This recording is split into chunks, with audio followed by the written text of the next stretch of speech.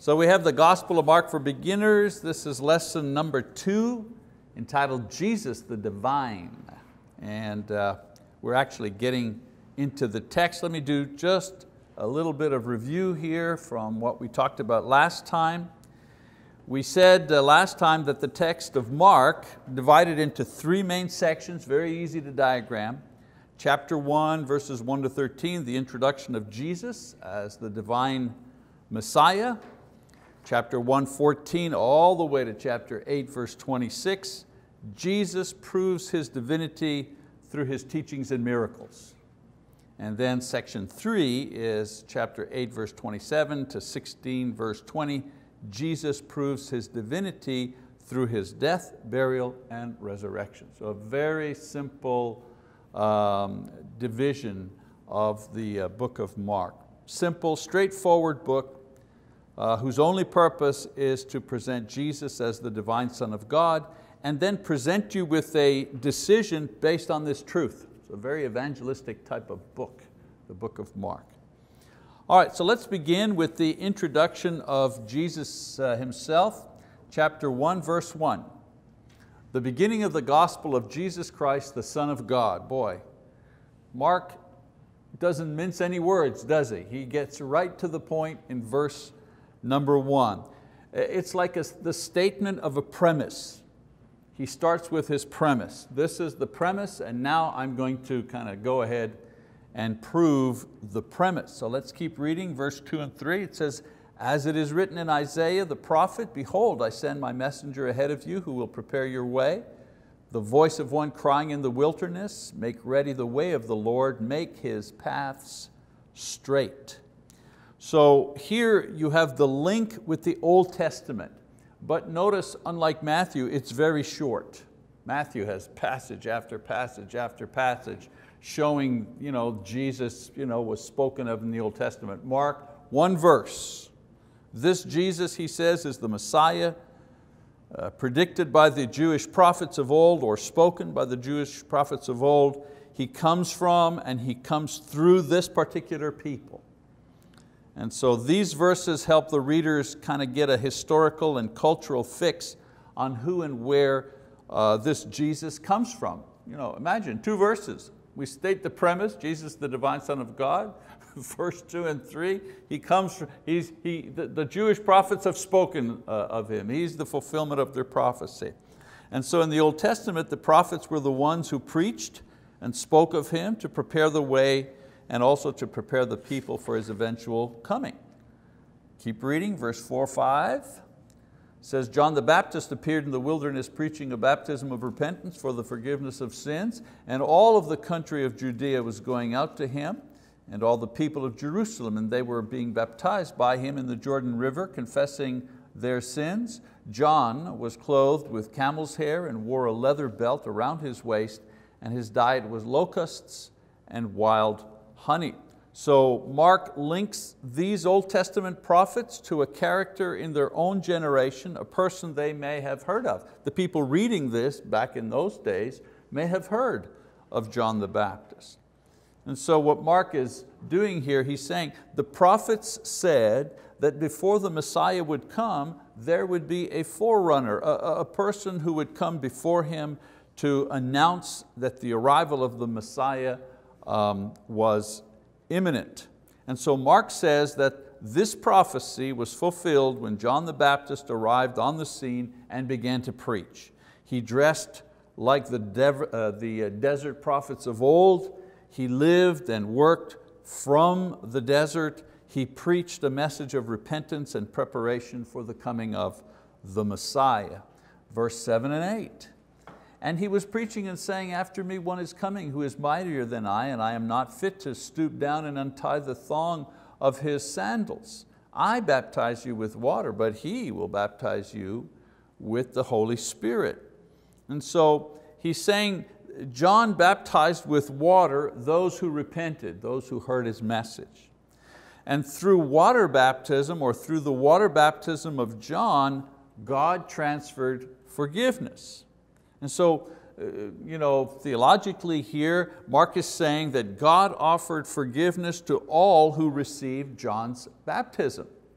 And the idea was that if they came to John and his baptism, they were getting ready. They believed the message that the kingdom was imminent, and they were getting ready for it by doing this act. Okay? Now somebody may say, well, but Jesus didn't die yet. How are their sins forgiven? Well, we've used this expression, the sins were sent forward.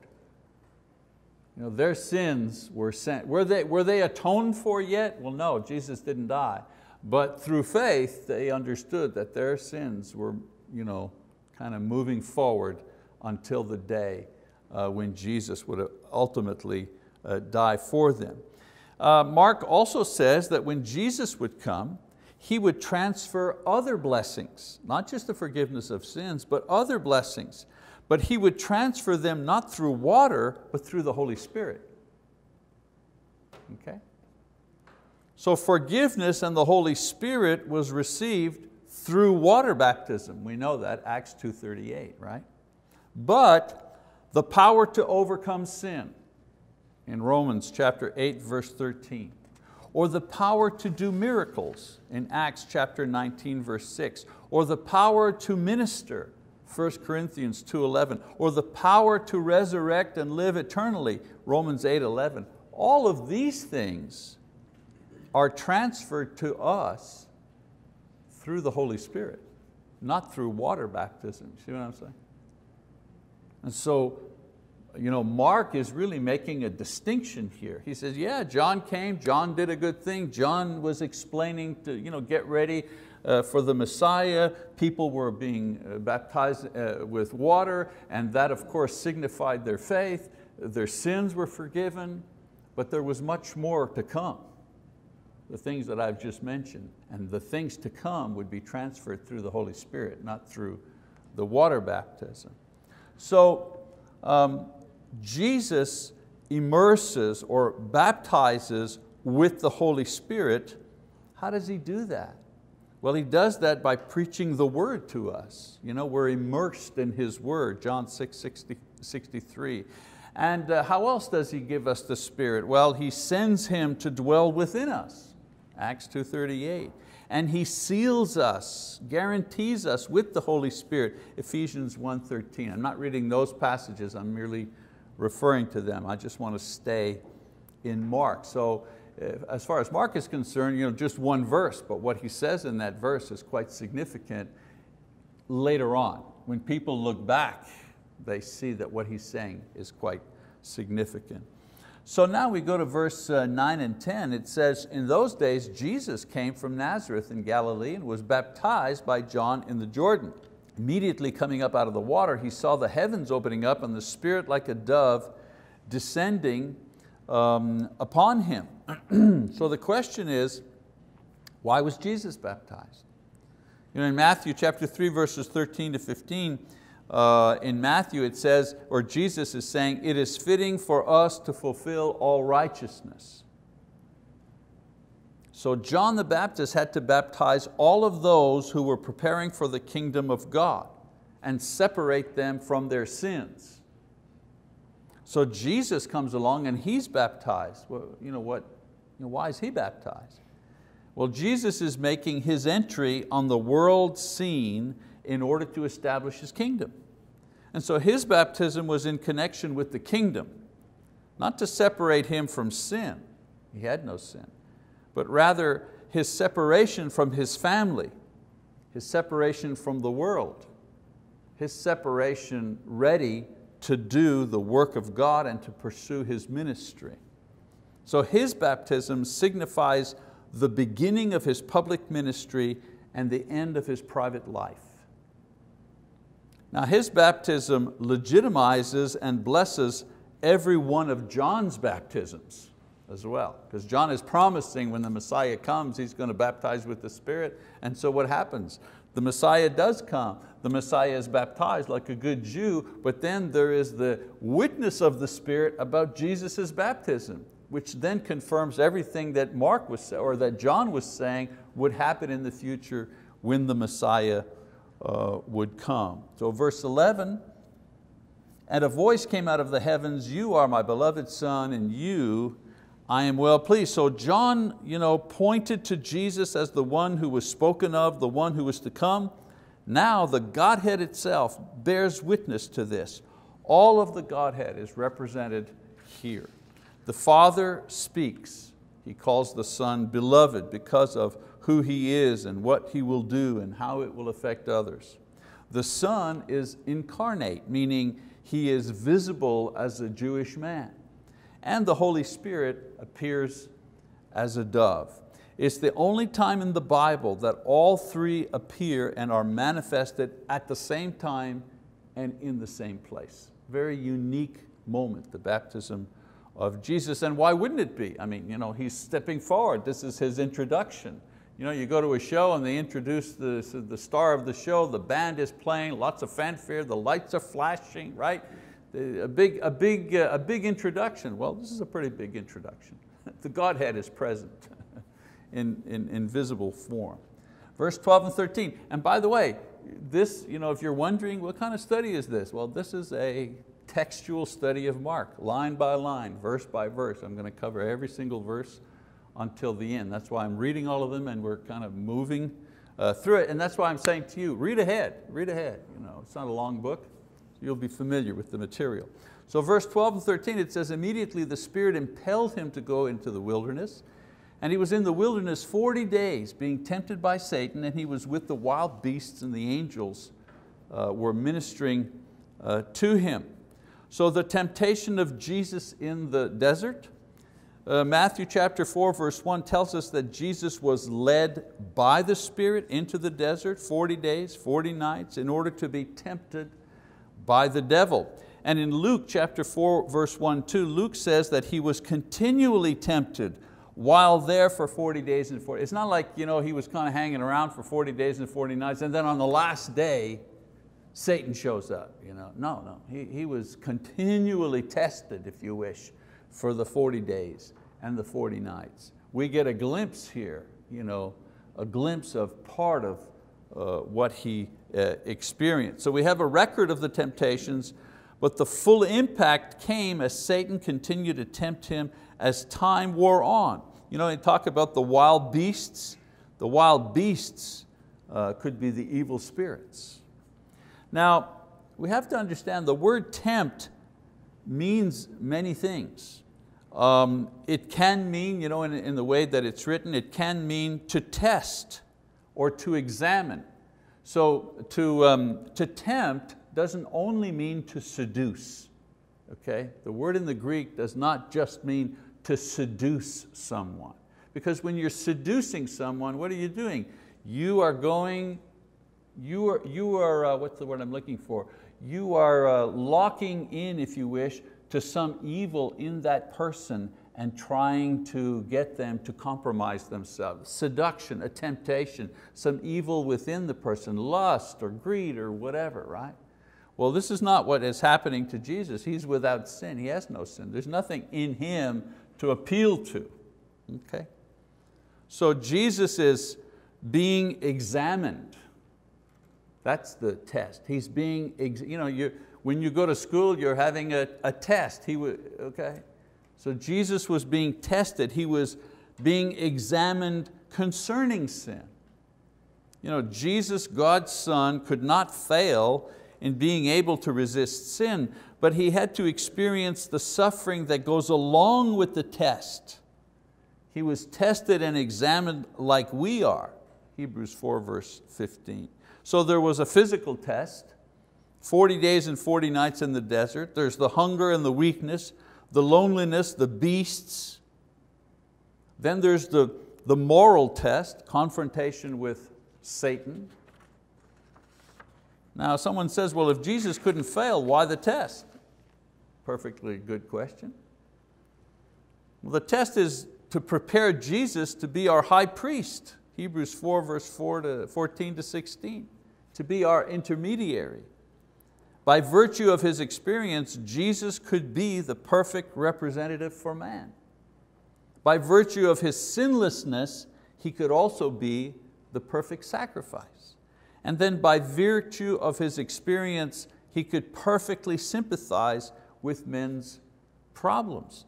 The Lord understands what it's like to be weak and hungry and tired, and so on and so forth, and then face an exam, a test, a temptation, a moral dilemma. He understands that. Okay. So in verse 13b, it says, the physical test, sorry, there we go. God ministers to him after the testing is over. I didn't read that. They provide food. He really suffered physically. He needed the food. And the angels are there. He suffered emotionally and spiritually, and he required the company of other beings who understood his ordeal. He doesn't have any apostles yet, no disciples. His family doesn't get it. He's all by himself. So the angels are there to comfort him. So a couple of things. Jesus' temptation offers a couple of good lessons for us in our Christian walk. The first one is be careful. Be careful when you get to a peak spiritually. We're especially vulnerable after a spiritual or physical or emotional peak. For example, Jesus' baptism was a peak, was a high point in the beginning of his ministry. And pride would be a danger. Okay?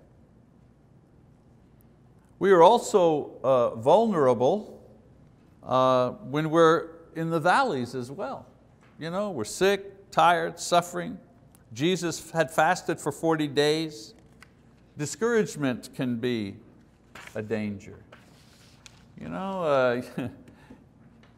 overcome some temptation or some trial, or you've worked hard in serving or ministry, and you're wrapping it up and it's been a great success. Right at that moment, you're usually vulnerable. Right at that moment, you're on the top of the world. That's a very, very dangerous moment. But then again, down in the valley, you're tired, you're vulnerable to discouragement, to sorrow, to quitting. Also, when tested, we need to immediately rely on God and His word for help and safety.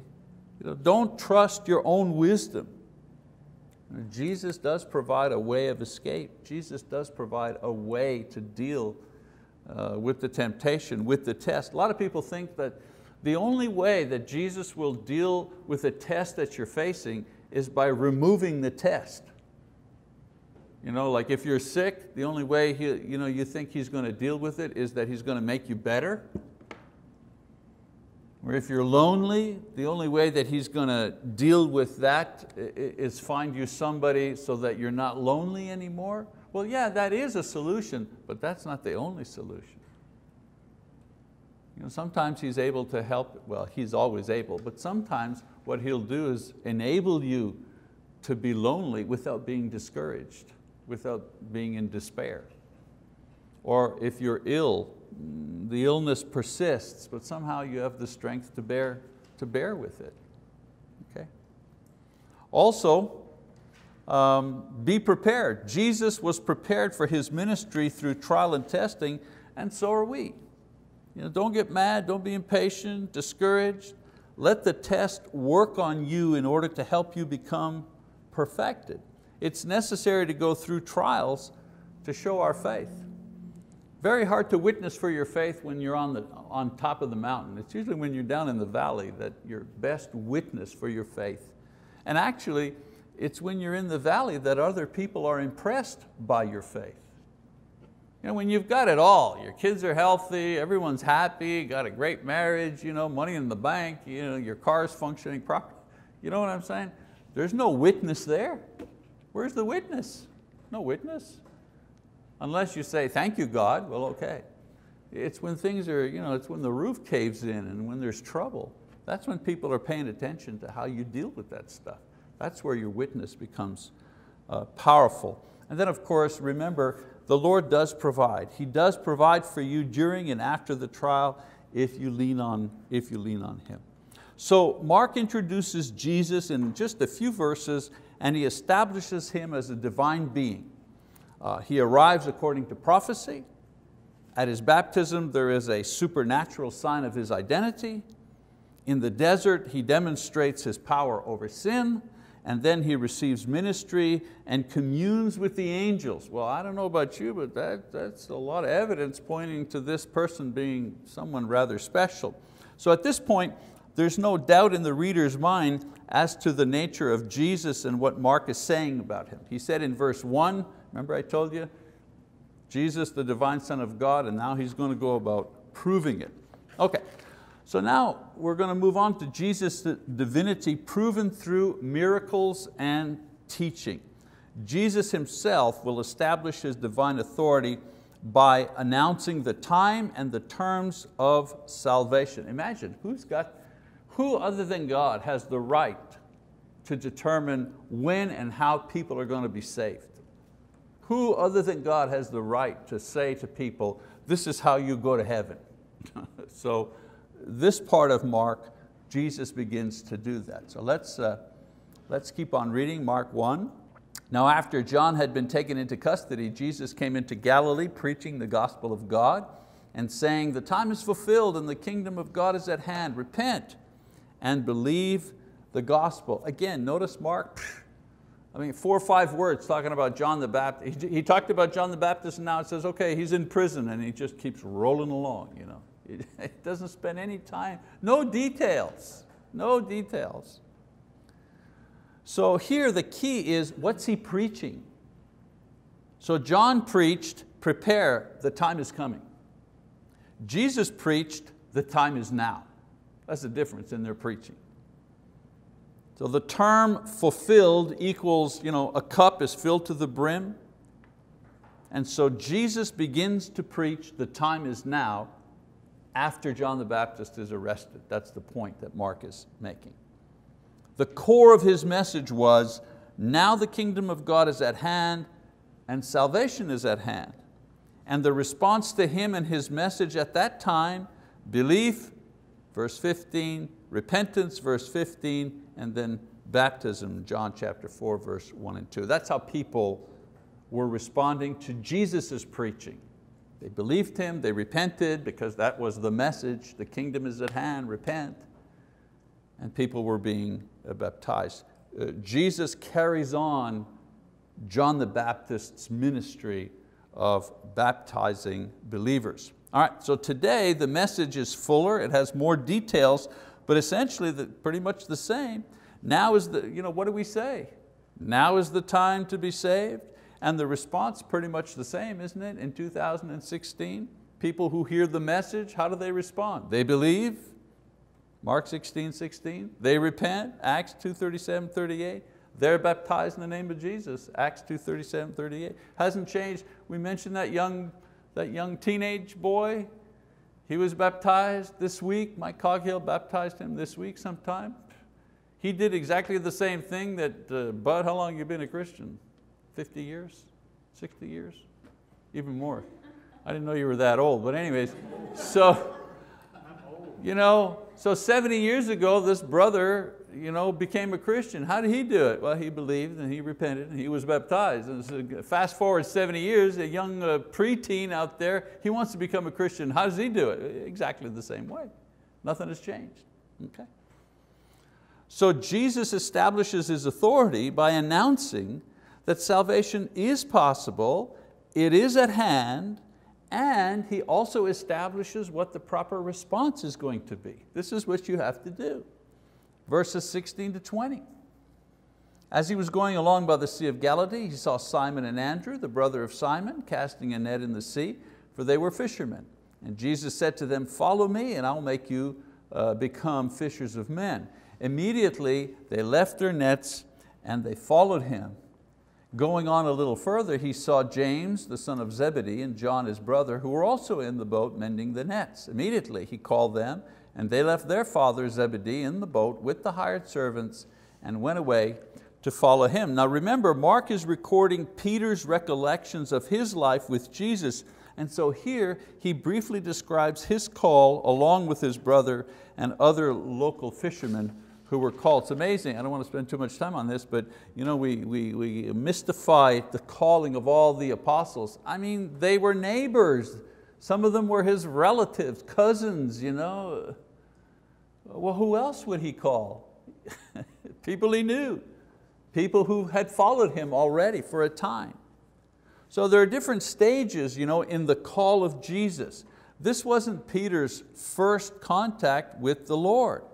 For example, I'm not going to read the passages, but I'll give you the pattern. So there's a general call to discipleship, and an example of that is in John 1, 35 to 42. Here, the first contact with Peter has his first contact with Jesus while he and his brother were disciples of John the Baptist. So they were disciples of John the Baptist first, and then they heard about Jesus. And so Jesus begins to teach them personally, first as disciples. Next stage, Jesus calls Peter to a specific ministry. Here in Mark 1:17. The verb follow means to follow closely with a desire to find or to make a search. At first, he follows to be edified and to be taught. Now, he invites Peter to search him to find out who he really is. In searching and finding who Jesus is, meaning he finds out that Jesus is divine, Peter will become a fisher of men. So Peter and the others will want to tell others about Jesus' divinity, and of course they did. And then, third stage, Jesus confirms the call. We read about this in Luke chapter 5. Jesus performs a miracle in Peter's own boat. And this elicits a confession of faith in Jesus' divinity, because Peter then calls him Lord. Get away from me, Lord, I'm a sinner, I'm not worthy of you. And now this time they don't just leave their boats, they leave everything behind to follow.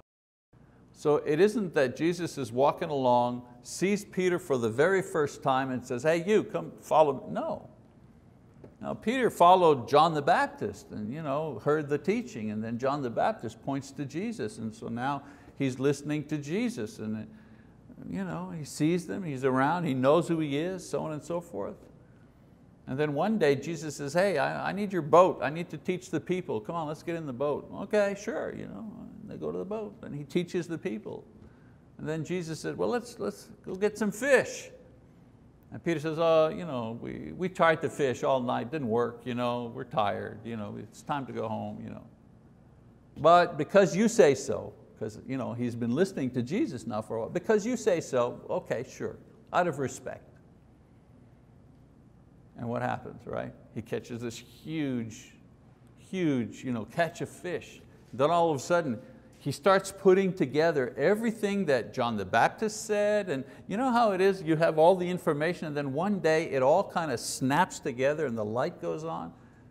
Well, in Peter's boat, the miracle of the fish that he catches, all of a sudden it all snaps together. Oh, wait a minute, you're the Messiah.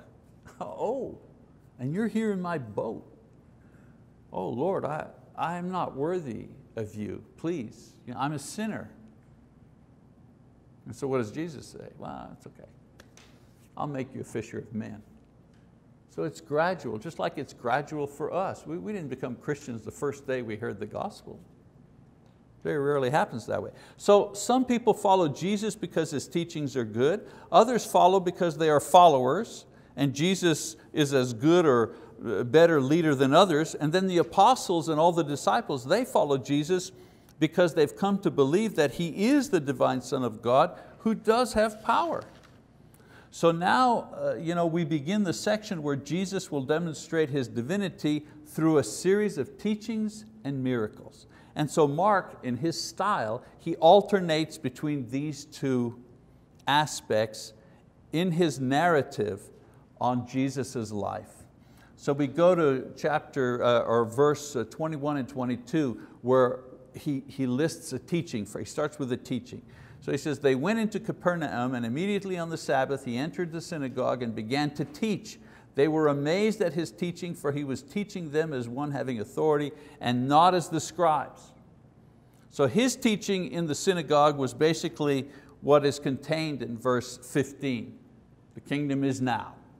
Okay, always the same message. Mark records their reaction. They were amazed.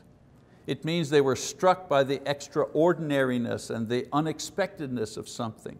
And this is always the effect of Jesus' teaching to the people. In Matthew 7, in the Sermon on the Mount, and in John 7:46, the soldiers, they couldn't arrest him because they were amazed. So why didn't you arrest this guy? Well, nobody ever spoke like him. We were dumbfounded. We couldn't arrest this guy. So they were not amazed at his style or his delivery, they were amazed at the content and that he taught with power of authority. In other words, he knew what he was talking about. Now you have to understand, the style of the rabbis at the time was to argue back and forth, quoting other rabbis in order to make their point. There was a topic, and one would say, well, according to Rabbi Hillel, blah, blah, blah, blah, blah, blah, blah. And then the other rabbi said, yes, but Rabbi so-and-so, well, he said this. Well, another, they were always referring other people back and forth, right? But Jesus said, on the question, is it really sinful to carry 2 sticks on the Sabbath? 2 rabbis would go back and forth. Is it a sin to carry 2 sticks on the Sabbath? Does that really work or not? So what does Jesus say?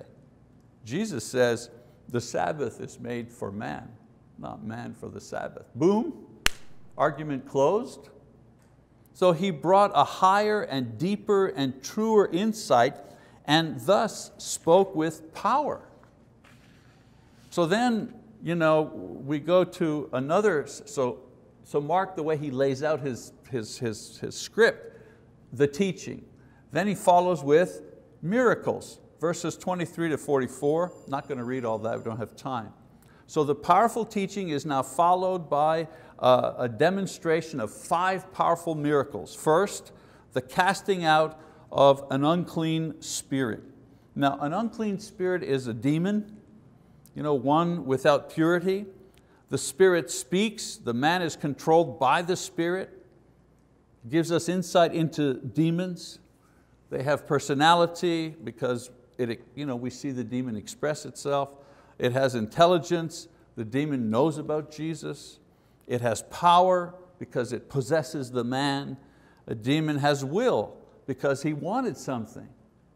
So Jesus refuses to accept the testimony of the demon because demons are unworthy to do this. Some people say that. Why wouldn't Jesus let the demons talk? They're saying He's the Lord. They say He's Jesus because they're not worthy to make that. You know what I'm saying? They're not worthy to speak His name. That's why He tells the demon, no, you be quiet. And also, if demons say who Jesus is, that confuses the people. People be confused if the demons are talking about Jesus. They won't know, wait a minute, is He good or bad? The demons are talking about Him. So in this healing where He casts out an unclean spirit of the man, we notice, if we had time to read it, He does this with just a command. No incantations, no potions, no lights, no yelling, no manipulation, no bargaining. Do you really, really believe? He just said, come out of him. Boom, that's the end of that. It's like the military, right? Do generals yell? No, 4-star generals don't yell. Why? They have power and they know they have power. They just say, yeah, this goes here, you go there, right? Corporals yell. They don't have a lot of power. So the people are amazed. It's the same reaction as the teaching. They're amazed because He teaches with power. They're amazed because He defeats the most vicious demons with just a command. Casting out spirits, let me just go ahead here. He heals Peter's mother-in-law, for example. Peter's a married man. The woman is very sick. When He heals her, the Bible says, immediately she got up and began serving them, meaning the healing was complete. We read about Him healing all of the people that would come to Peter's house, for example. A very short description here, he just says all these people were coming and He was healing them of all kinds of diseases. Mark doesn't even bother listing the diseases. And then in the next section here, in verses 35 to 39, we see more teaching and the confirmation of more miracles. The teaching to establish His identity and requirements, the miracles to confirm His authority and power. So He teaches. And people are going, wow, that's really good. Then He does a miracle. Well, why is the miracle there? Well, to confirm the teaching. To confirm the teaching. And then of course in verse 40 to 45, let me go there, He heals the leper. Now leprosy was an incurable disease. It was physically debilitating in various stages where the skin and the body parts have sores, they dry up and they fall off. It was socially crippling as well. You weren't allowed in the temple. It was a total life of quarantine. It was hard to you had to put your hand over your mouth whenever you were in public and say, unclean, unclean. Nobody could come near you by mistake. So this man comes to Jesus to be healed. He had great faith in Jesus' power. And Jesus touches him, which wasn't allowed, and the man is healed. He heals his disease, but He also heals his self-esteem as well. So Jesus tells him to have his healing confirmed and certified by the priests first, without revealing how it happened. This was the law. The priests would give permission to the person who was healed to kind of go back to temple worship. In other words, it was your way of kind of getting a certificate saying you're healed. You can now go back to your ordinary life, back to temple worship, back to normal social interactions. But if we read this passage, you'd see the man was so excited that he couldn't wait, and he created a stir among the public to the extent that Jesus could no longer go into heavily populated areas, or else he'd be mobbed by people who wanted healing. So Jesus has established Himself as one who speaks with authority and who demonstrates power. The people are now coming to Him to see Him and to hear Him. Okay, so in the next sections that we're going to cover, we're going to see Jesus continue this demonstration, but now what Mark is going to do is he's going to begin recording the opposition. So far, no opposition. They're like a train. They're just going down the track, teaching, healing, everyone's amazed.